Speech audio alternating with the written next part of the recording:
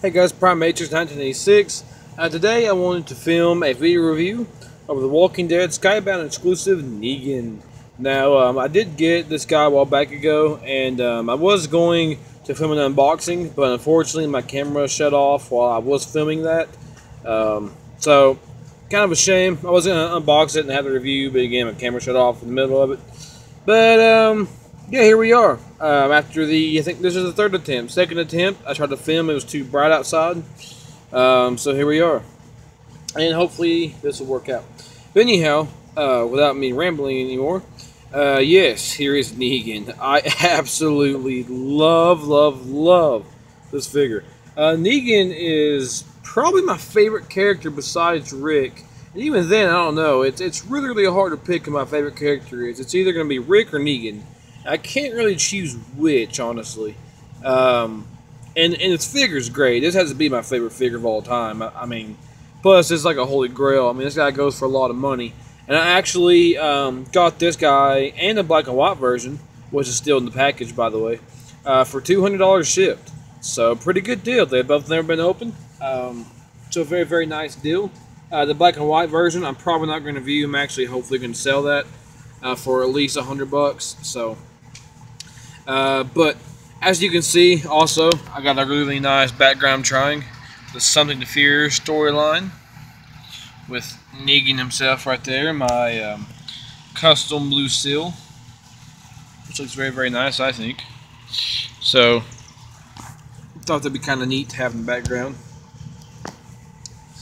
But to get up close to Negan, first we'll take a look at his accessories. First and foremost, of course, he has Lucille, which is a need for Negan. The barbed wire looks great on it. I definitely love the barbed wire. Let me try to focus that real quick. Come on. Camera's not really wanting to focus today. Let's see if I put my hand behind it. There we go, that's better.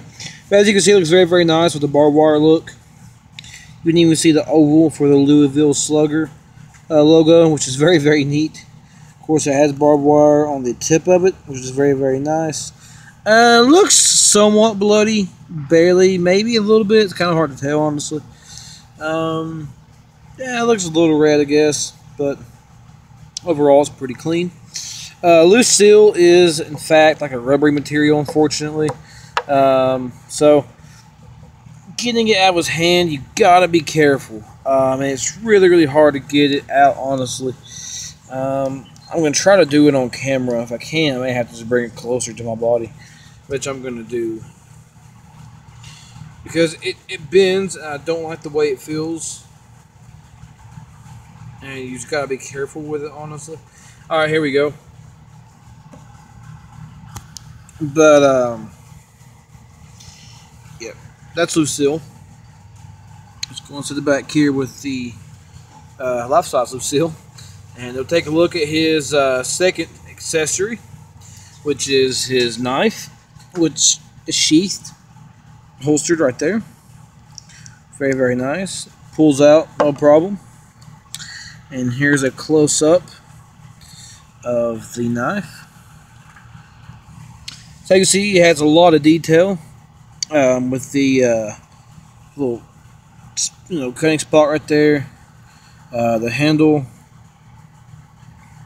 looks all blackened and kind of old and beaten up, which is very nice. I like the detail like that. It could have been just silver, but they actually took the time to make it look weathered, which is very cool. Kind of wish it was bloody. I kind of wish it wasn't as rounded. It's kind of round right here, because in spoiler alert, he guts Spencer with it in the comics. But the new Negan coming out is going to be covered in blood, so I'd assume this is going to be covered in blood as well. And also, if you don't know about that, I have a video over that.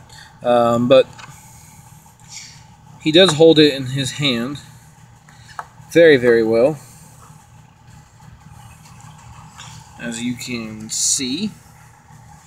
And you can get him some pretty nice poses. I'm trying to get him into the pose like how he was, I think, in that issue he killed Spencer, the one afterwards. As you can see right here. So, pretty cool. I like it. But see, this isn't hard to get out of his hand. This is kind of a soft material too, but it's not hard to get out of his hand at all, of course. So, and same thing I got in. Okay, do I got it in the wrong way? Yeah, I do got it in the wrong way. Here we go. Mine doesn't want to go in all the way. I'm not sure if that's normal or not. I'm kind of afraid to push it down. Don't want to break the holster, so it's fine just like that. I think it's not much of a problem. The last accessory Negan comes with, which is probably my least favorite, but still very, very cool nonetheless. And I mean, it's still awesome, but it's probably my least favorite, of course, is the iron.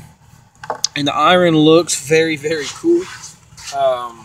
And spoiler alert, again, in case you don't know what the iron is for, Negan basically uses it to punish those who have, you know, been messing around with his so-called wives, whenever it's actually the real women's real husbands.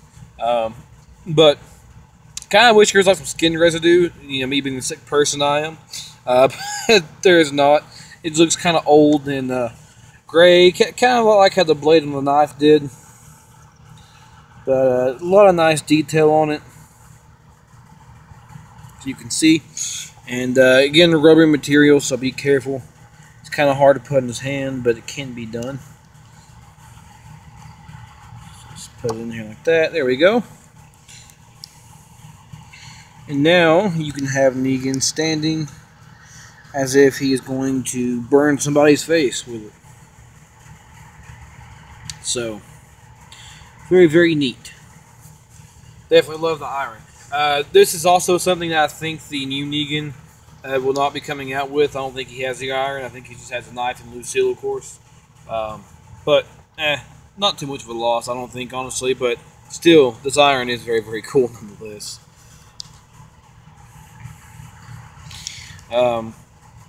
But I'm going to go ahead and put Lucille back in his hands because he looks cool with it. Let's just go ahead and try to get that back in right here. Alright, sorry about that, guys. I had an interruption. But anyhow, yes, there he is again with Lucille. And just have a close-up of the guy.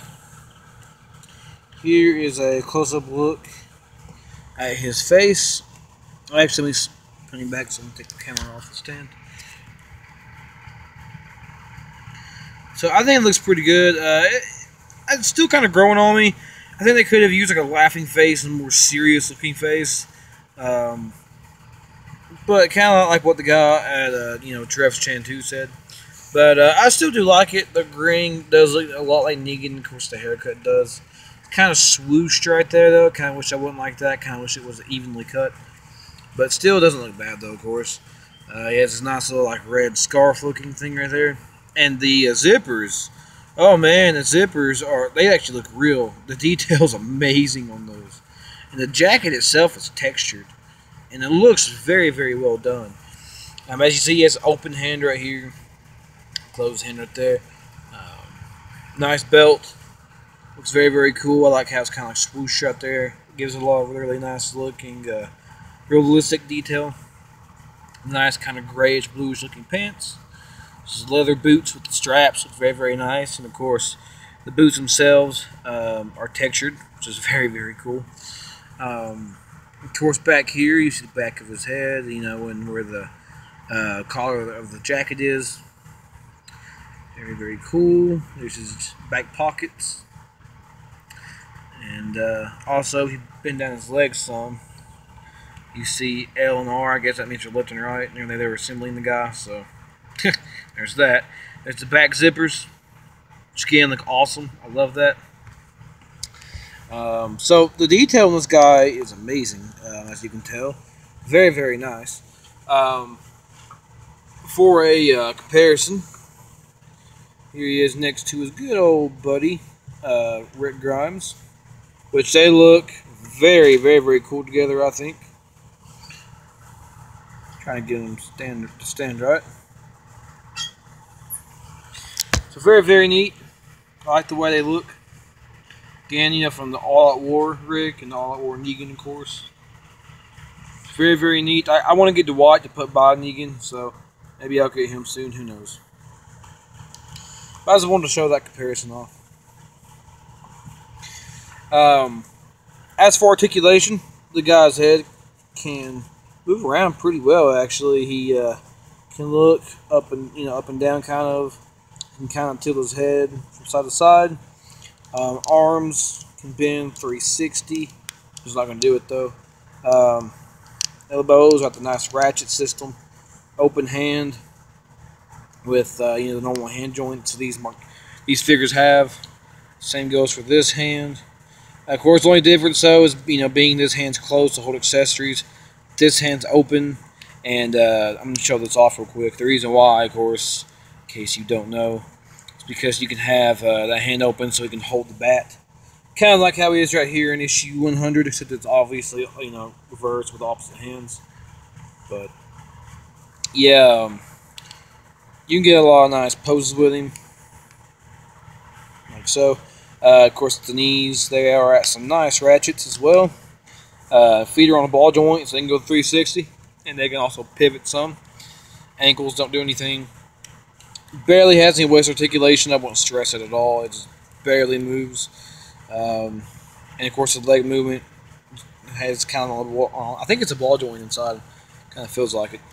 But if you're crafty, you can get him into some pretty interesting poses. One of them I like to do a lot is to get the bat on his shoulder, and it actually can touch the shoulder too, kind of like so. Or you can have him, kind of hold Lucille out as if he's picking, the eeny, meeny, miny, mo segment. So pretty cool. Kind of wish you could get him to a swinging pose with both arms. You can't do that, of course, because his arm will stretch over there. Kind of a shame, but what can you do?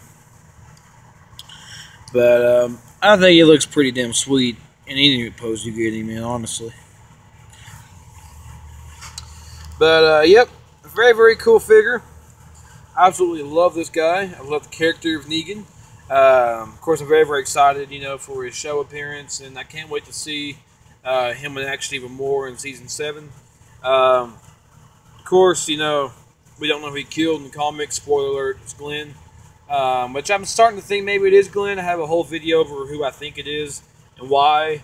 But I'm starting to kind of think it may be Glenn. For many reasons. I'm not going to say why, of course, here. I may make a video about it. Who really knows? But, oh, and also Negan related, if you want to. You can check out my Negan dedication video I made. There's actually a link to it to my Facebook page. The official Prime Matrix 1986 Facebook page, not my personal Facebook page, of course. Posted there because I can't post it here on YouTube due to copyright music. But if you are interested in that, check it out. It's pretty cool, I think, at least. So that's going to cut it for today, though, guys. Hope you all enjoyed. And without further ado, I'll catch you all later. Peace.